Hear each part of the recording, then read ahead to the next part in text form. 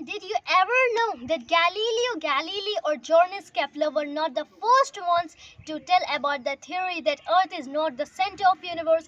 Instead, the moon orbits the Earth while the Earth orbits the sun, which can be perhaps at the center, but we are not quite sure. But if we date back to ourselves in the year of the 1514, so we find that there was Nickolas Copernicus who first said that Aristotle theory that Earth is the center of the universe and all the known planets and the moon go around Earth.